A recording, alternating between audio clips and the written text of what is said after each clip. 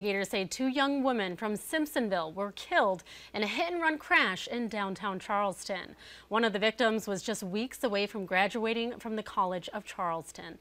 The coroner says Lizzie Zito and Ariana Gamber died at the scene. They were both just 20 years old and graduates of Woodmont High School in Greenville County. Charleston police say the crash happened Sunday morning near the downtown area. Roads were closed for nearly 12 hours before reopening.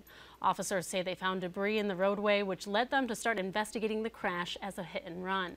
Lizzie's uncle says he wants to know how this happened and for the person responsible to face consequences. They really shouldn't even be saying killed. As far as I'm concerned, they were murdered because they were hit and they were left there to die. If the person who hit them just stayed at the scene and called the ambulance, perhaps it could have been saved, but he didn't do that, okay? This monster left them there to die.